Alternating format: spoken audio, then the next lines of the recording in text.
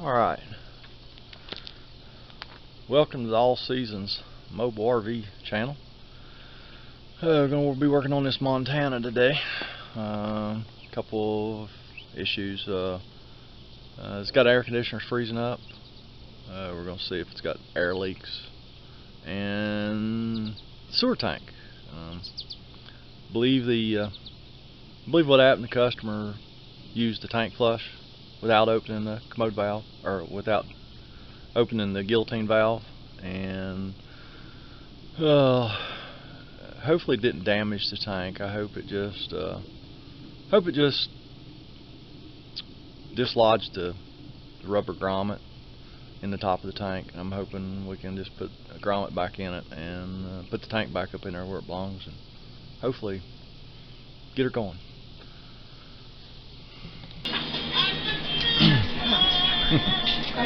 Oh yeah, just kind of like I thought. There's significant air leaks. The air dam between the exhaust and the intake is practically non-existent. So we're gonna put some aluminum tape on it and seal this thing up, and the freezing up thing should go away. And you know what? We'll put the freeze sensor in the coils too. That will probably help a lot too. All right. Okay. Got her all sealed up as best we can. Got the freeze sensor in. I don't know if that's going to show up at all. It shouldn't freeze up anymore. Hope. Okay. We're going to pull this commode up. Get the water line unhooked first.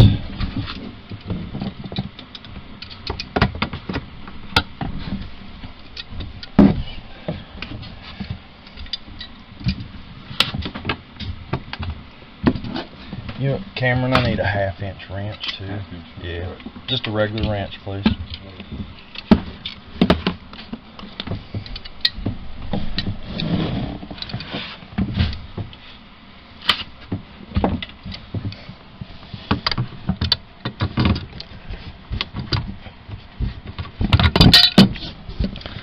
Put a towel down to catch any water. You always get a little bit of water, even though you try your best to drain it.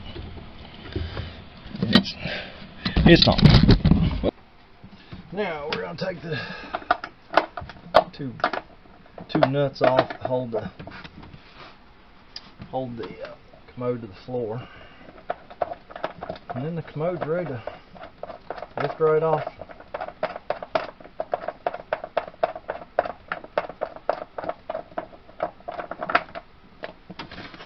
On each side.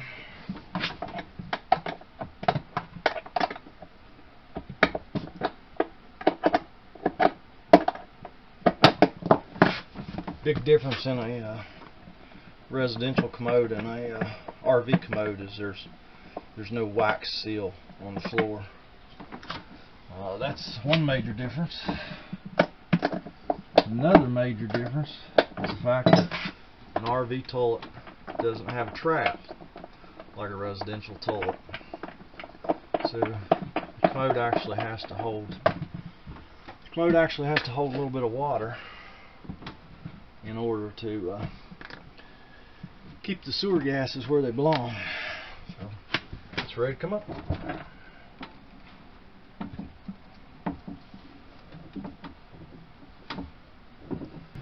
Alright, now, like I said, we are going to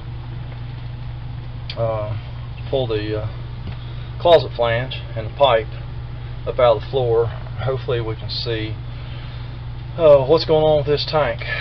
So we're going to do that right now.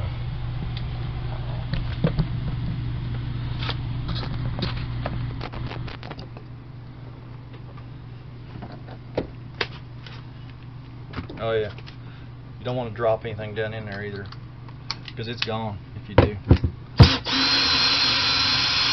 Trust me, I know that one the hard way.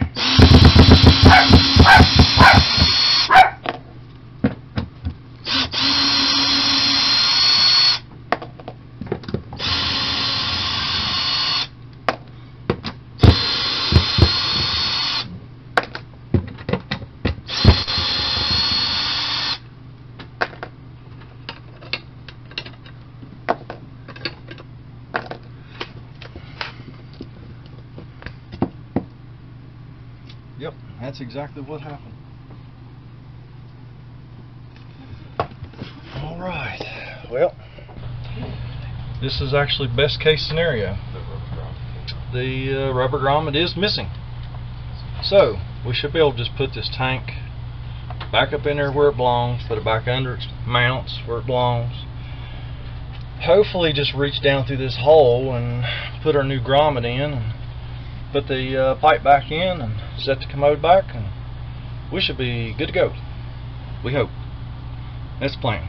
Alright, we're going underneath now.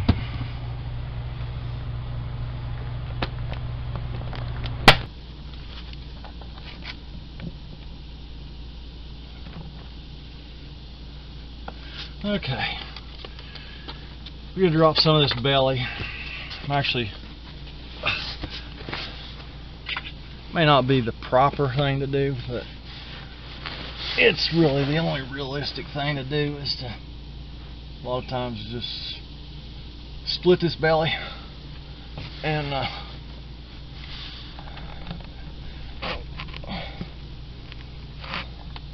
the only practical way to do this, I mean, you know, we're in the field, we're not in a shop, we're crawling around on the ground, and I mean, we've got cardboard down, but we're crawling around the gravel, and if it's wet, mud.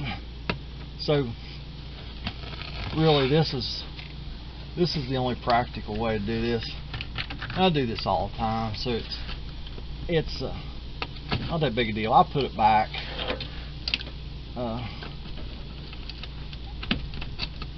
I'll show you how I put it back, and to be honest with you, I mean, you can't tell. When I get done with it, you can't even tell it's been done. Hopefully we're not gonna get any nasties out of here. Hope, because we do, it's gonna be right on my head.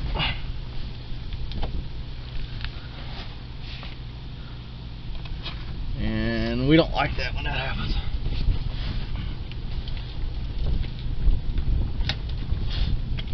Alright. I've split the belly. Now I gotta get a bunch of screws out. Self-tapping screws. Actually just gonna cut the camera off for that, because that's probably gonna be pretty loud on you guys. It's pretty straightforward.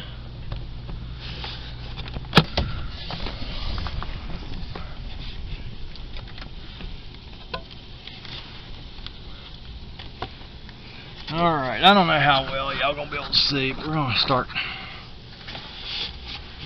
peeling this belly back so we can see that tank. This is where we could run into the brown Niagara Falls. Watch yourself, camera. Let me get that. Insulation cut too.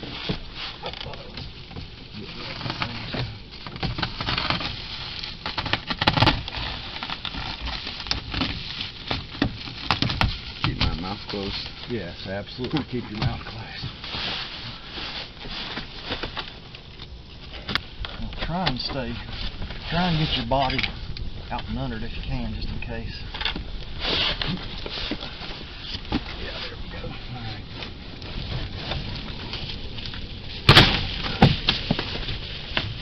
Here, just cutting that. Push it off.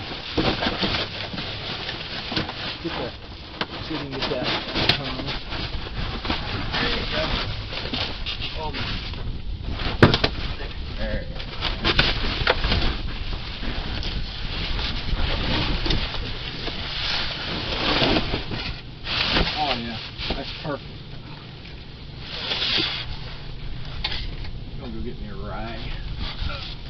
Well, that was uneventful. I like it that way. Got just a little bit of water on the cardboard. Nothing on us. There's your cardboard. That's how field mechanics do it. We call these field creepers. But like I say, it would not be feasible to drop 20 feet of this belly out here in the field like this. It's just not feasible.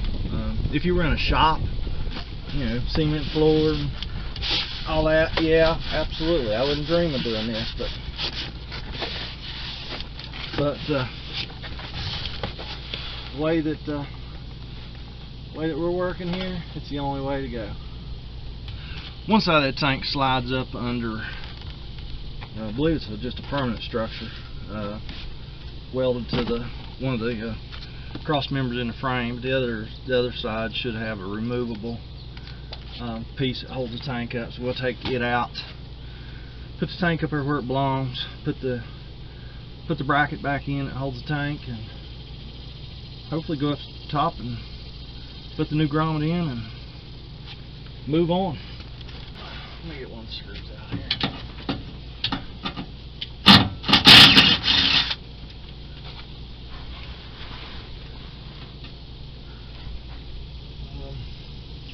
You want me on the other side?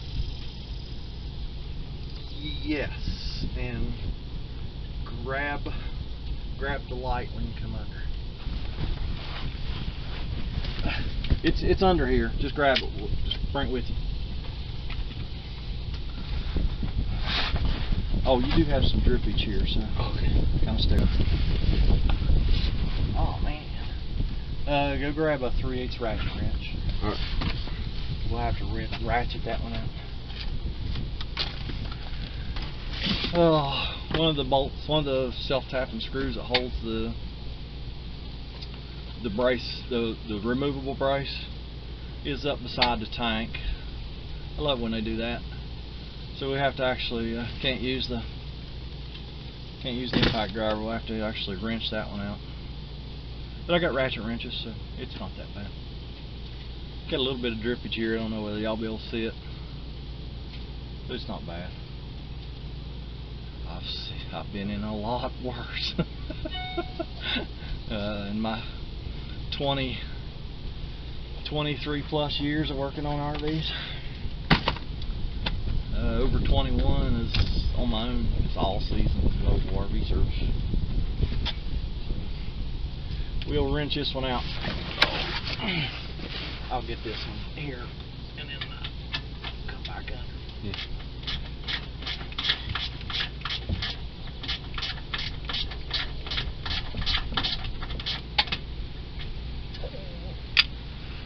Okay. So just lay beside that drip. Yep. Alright, I'm gonna actually just reach up in there and get that last screw out. So you hold this tank up. Do not let that tank fall. You hear me? There shouldn't be hardly any. There should only maybe be a gallon of water or something in this corner, so it shouldn't be very heavy. You know, you just hold it here. Alright. Firmly, okay? I do not want that tank falling out. Watch, guys.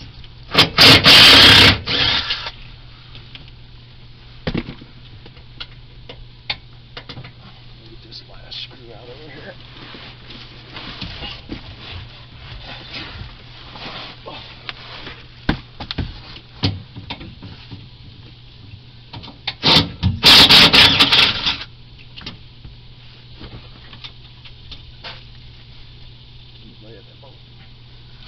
Alright, I'm gonna move this brace.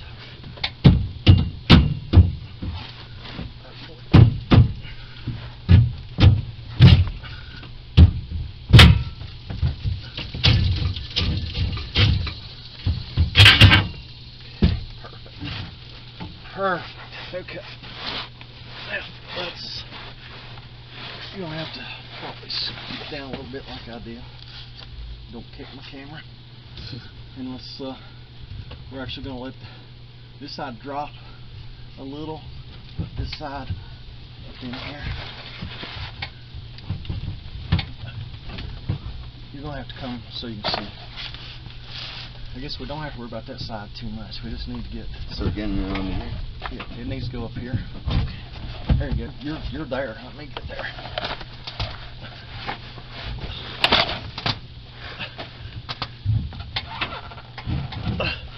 All right, straight out.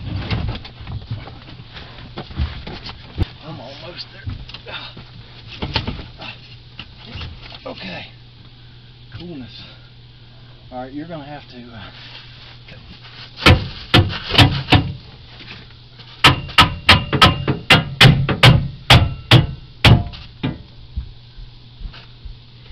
There's one hole. You gotta stick a screw in that. That insulation's nasty. I'm just wiping my forehead all over.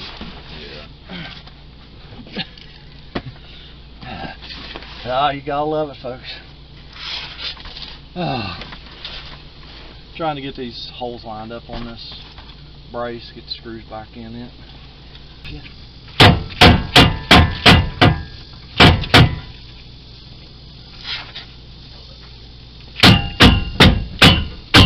Oh, there, I think you're good. Maybe. Is that one of them? The bottom one, maybe? Oh, the top one, isn't it? Yeah, it's the top one. Let me have a screw. I'll tell you what, just for grins and get, run that screw in from the outside. Can you? With the impact driver. You don't have to run it all the way in, just run in a little bit. That'll hold it until I can get this screw in the right way, and we'll take that back out. Other way. Huh? Other way. That's good. Awesome. There we go. Alright, well, best case scenario happened. Every now and then you get lucky. Now, all we'll have to do, after we get it gloved up, reach down that hole, put our new grommet in, slide our pipe down in there, and we're good to go. Mission accomplished.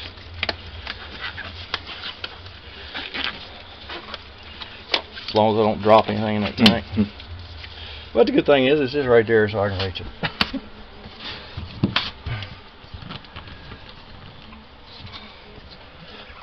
I've never done it like this before.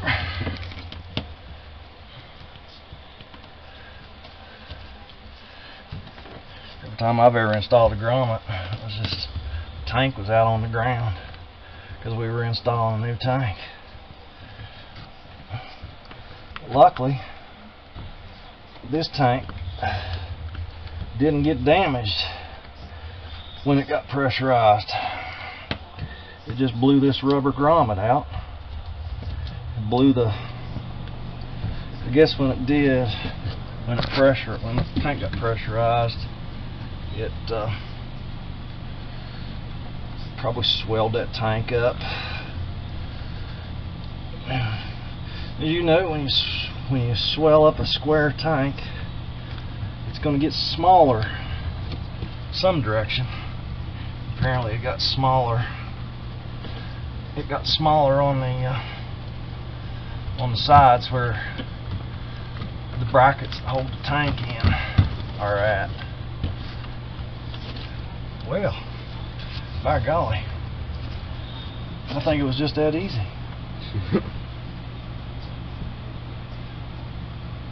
Make sure it all feels good underneath. Well, what do you know about that? It was just that easy. I'll get the insulation and stuff out of the way here. Stick the pipe with the closet fan flange back down in there, and we are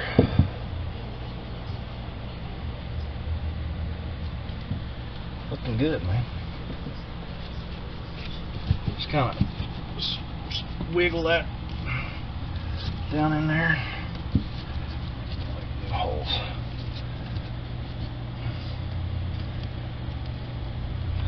See that commode pretty much set straight across it.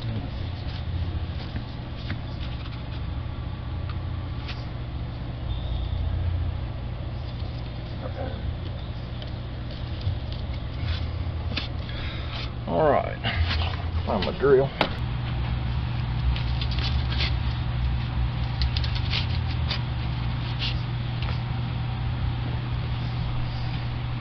I hate wearing rubber gloves. My hands sweat so severely. You see how much sweat's inside them gloves? I have them on for what, 2 minutes?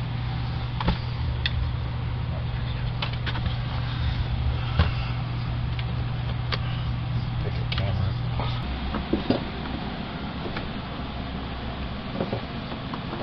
Put the nuts back on.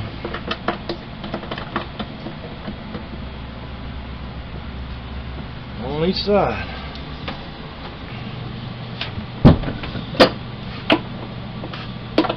Don't want to over tighten these bolts. Everything's plastic. All you gotta do is just snug them up real good. Make sure the commode doesn't wiggle, and that's good enough. One of them screws holding that floor flange is sticking up, apparently. Because I've got it snugged up and it's still rocking. So we'll have to pull it back up and see if one of them screws is sticking up a little bit. I'm seeing ain't sticking up.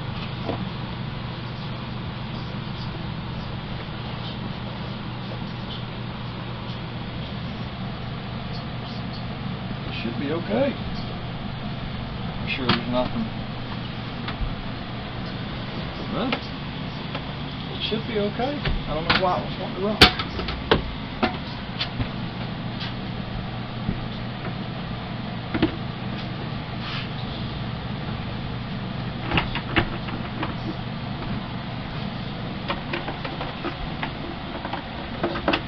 I've had that happen before. Just take it up, look at it, don't find anything wrong, put it back on, and it's good to go. I don't know what happens. One of those mysterious mysteries.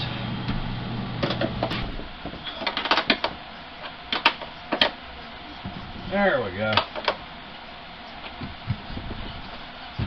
I think the flange was up off the floor a little bit on one side, on this side over there. Put the water line back up.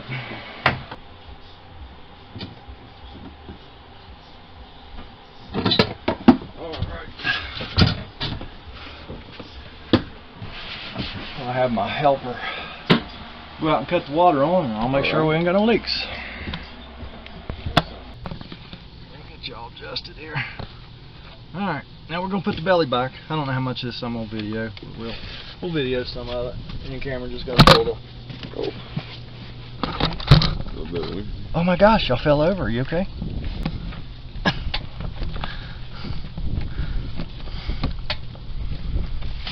Hope nobody got injured.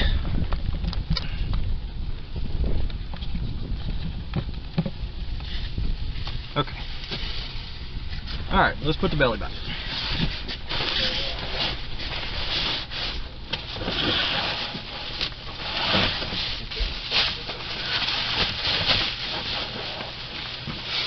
I gave you the hard side, didn't I? You on pipes. Concentrate this side.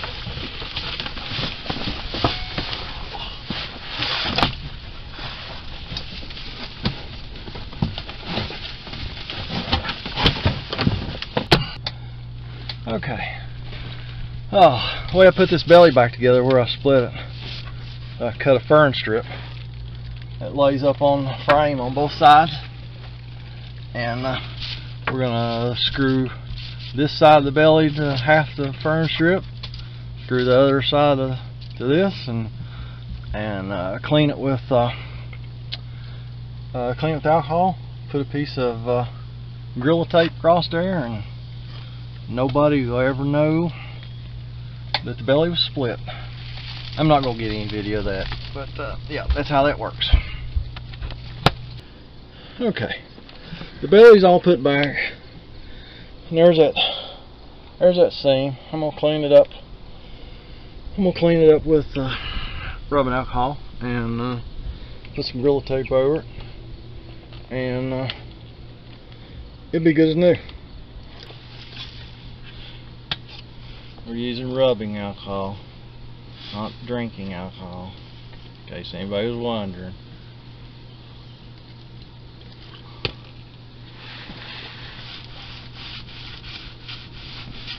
You clean this belly good with rubbing alcohol. Gorilla Tape sticks pretty good. Otherwise, it don't stick.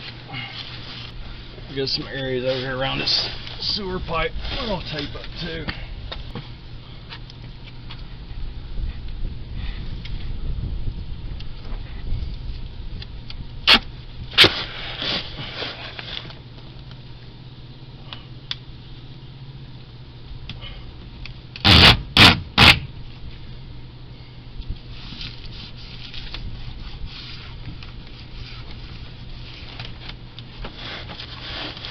Gorilla Tape sticks better too when you can actually push up on it. And since I've got that furring strip up there, that helps with that too. So you can definitely makes a lot better contact. See that? Good as new. We'll crawl out none of this beast and do a quick little wrap-up video, and we're out of here. On to the next job.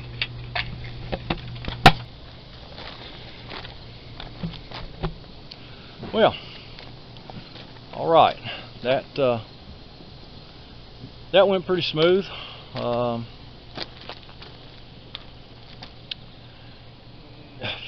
mean, best case scenario all the way around on that. The tank had just when it was pressurized by the when they put the tank flush, hooked the tank flush up to city water supply and turned it on without opening the drain valve on the tank. They pressurized the tank, blew that rubber grommet out, dislodged the tank from its bracket. So, I mean, it was pretty easy peasy. Just went up and, just put the tank back, put the grommet in, put everything back together, and it's good to go. So, anybody that endured this whole video, thanks for watching. And if you wouldn't mind, if you think you might want to see other videos, please subscribe. Give me a thumbs up. Give me a thumbs up. This camera's funny because it's backward. Everything's backward. But give me a thumbs up. Leave a comment. If you think there's a better way, or you see something that you think would work better, put it in the comment box. Somebody will read it. All right. Thanks, everybody.